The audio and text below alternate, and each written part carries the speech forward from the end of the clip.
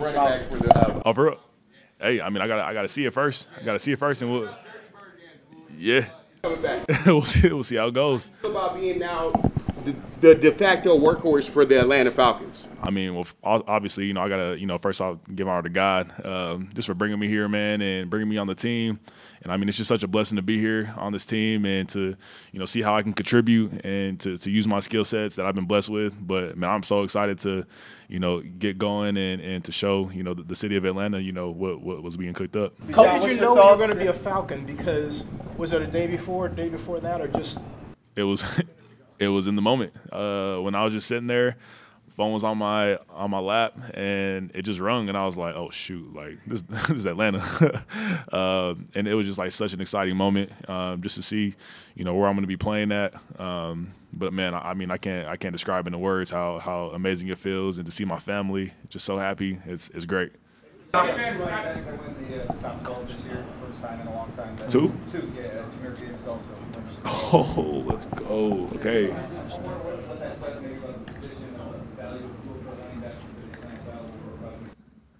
Oh, man, I mean, obviously, like, what me and Jameer can do when it comes to running the football, catching the ball out the backfield, you can line us up pretty much anywhere on the offense. It shows the value that it holds. And I think that for guys that are coming after us and for guys that, that are running backs, to show that their value is worth something if they just do it the right way and, know how to use their skill sets, fully. But to see that there's two guys that, went – in 8 and 12, like, I think that's just such a blessing to see that. And, everything that people say about the running back position, I feel that it's coming up to what it is right now. Hey, Coach Arthur Smith has a mean running scheme. We've seen it with Derrick Henry, Cordell Patterson. Yes, sir. Have y'all had a conversation yet about, like, what No. your role or expectations are on this offense? Yeah, man. I mean, he wants to use my skill sets fully, man, and to, line me up, wherever the mismatches are, and to get me in open space and do things the right way for the offense. But when we get there, then we'll really be talking about it and then really see how it goes and what happens. And I know it's gonna be pretty special. You're a player that was connected to a lot of different teams, a lot of different situations too. Eagles being a playoff team, you're going to a team that's kind of rebuilding. How does that feel? How does it feel to be a face of a franchise, not necessarily going somewhere that's maybe going to go win a Super Bowl next year? But Yeah, I got you. Yeah, I mean, it feels great, man, and I think that for me personally, I try to do things the right way and make an impact in the city, whether it's for charities, for kids. Like, I want those people to see me as a guy that wants to just bring positivity and obviously my on-field play, but what I can do off the field as well. For the city of Atlanta, like it'll be pretty amazing. So, I'm really happy to see what happens when I get there, and I can't wait to get started. On the field, if you had to choose between a gold jacket or a Super Bowl ring, which would mean more to you? Oh man, definitely a Super Bowl ring. Just because it's such a team achievement, and for me, I'm such a team guy. I want all my teammates to celebrate, and then I think if you get the Super Bowl rings, then hopefully if that's what God's plan is for you to get the gold jacket. But I'm such a team guy, man, and to win a Super Bowl with teammates and to do it together, then that's what I'm all about. Tell Falcons fans what kind of player they're getting.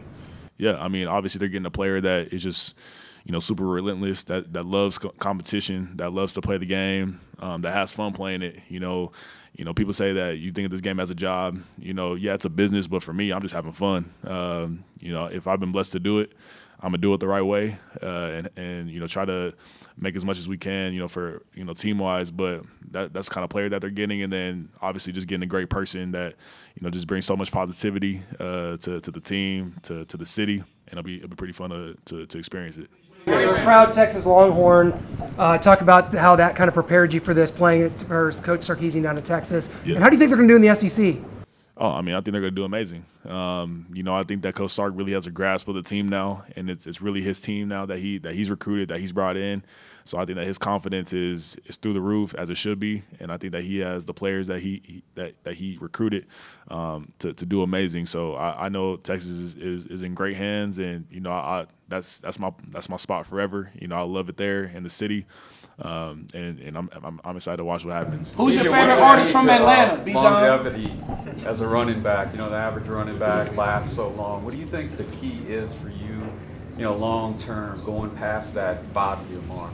Yeah, I mean, obviously you gotta take care of your body, man, the right way, and I think you gotta have people around you to, like a vet, and people around you to really want to help you out, you know, through the years, and you know, you can't let distractions get in the way as well. You gotta eliminate distractions, and you know, obviously, you know, do so many things well as a player, as a person. But I think that, you know, for me, like, my faith is so big, so I'm just gonna keep on praying, like, Lord.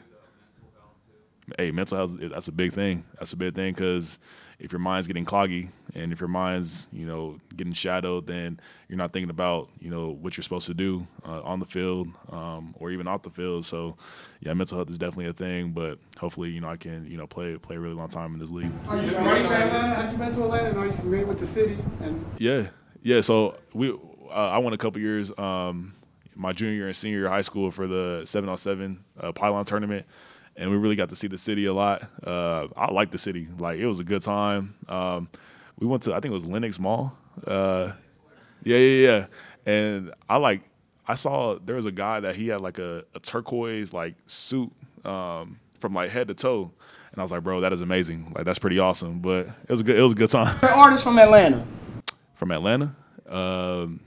I think Quavo. Like, I think he's the guy, like, that everybody, you know, loves. I mean, I love Migos. I was a guy that listened to music, Migos. So, hey, those are the guys for sure. Bijan, the Hawks are down right now by 8 points with a minute left in the fourth. You think you have a chance right now? Absolutely. That boy Trae Young is icy. So let's see how it works. Do you feel any extra pressure being picked in the top 10 when running backs usually get picked later? No, I don't feel no pressure at all, man. And that's just a testament to what I believe in, my faith, man. And I know that, you know, God blessed me to be at this team right here, at this spot. So, you know, for me, you know, pressure's not a thing when I know that I'm supposed to be here. And, you know, for me, this is a game. And now I'm here playing this game. And, you know, I think that, you know, when the pressure comes in, and that's when your thoughts get cloudy, and that's when your mind gets, you know, clogged up in that. But for me, you know, it's just a great opportunity, and I can't wait to get it going. Very highly of you.